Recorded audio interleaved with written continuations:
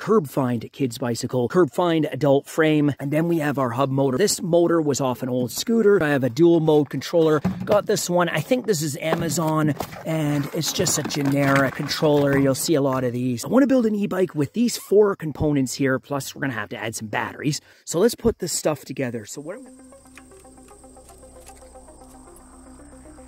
let's see if we can widen this.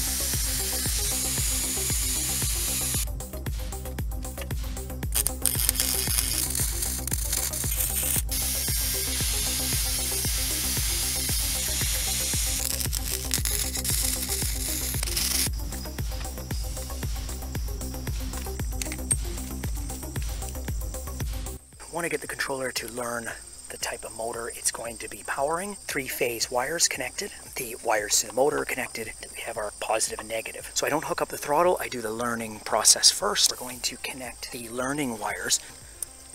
So now we're going to hook up our battery. Lock wire, so our switch. So we connect that to positive. And there it goes. Okay, so the motor is now learning.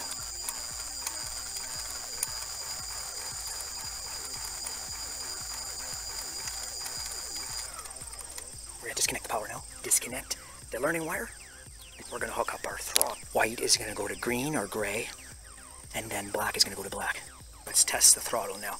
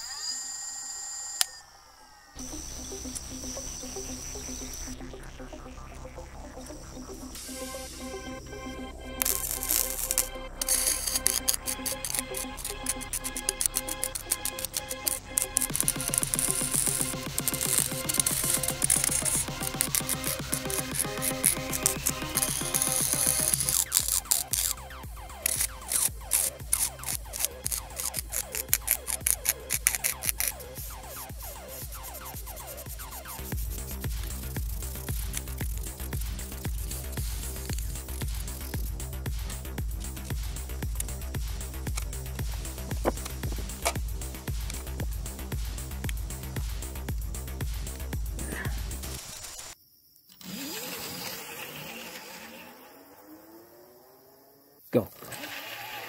As you can see, there's a little bit of a burnout, and we're up to top speed right now.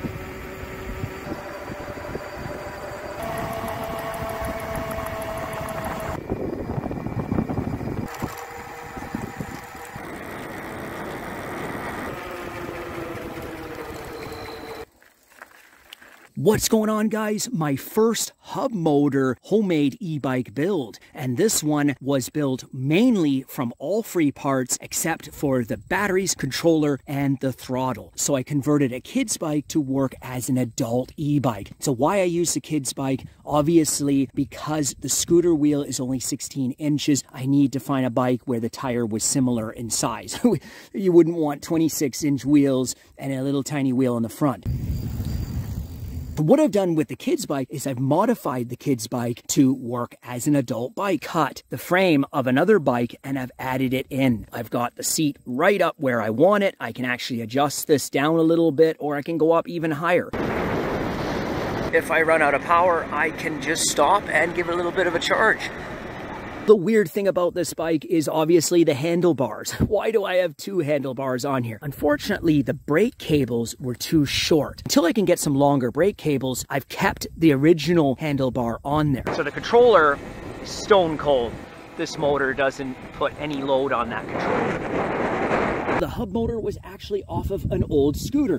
Now, the scooter was given to me. It did not work. They thought the motor was damaged. It was probably the hall sensors in the motor. The controller was burned out. So to get the scooter wheel on the front of the bike, I had to widen the forks because the scooter wheel is pretty wide. To make the brakes work, I've just cut them off and I've lowered them down. 500-watt hub motor. It's got tons of torque compared to geared motors, but just not as much speed. The battery carrier, just taking this old power supply cover supports for my battery box. Just taking some pieces of old scrap pipe. I'm adding some rubber pieces to kind of keep my batteries in place and to keep them from vibrating around. So while I'm sightseeing, charging up my homemade e-bike, after a half an hour of charging, I've already range extended quite a bit because the wattage has dropped off on the charger from 104 watts to 73 watts. So you can build this e-bike with no welding at all. If you're not using a scooter motor like I am, then you don't have to widen anything. You can just plug and play. The only reason I modified this bike was because I wanted it comfortable as an adult bike. I don't like to be all squatted down and you can't really pedal the bike.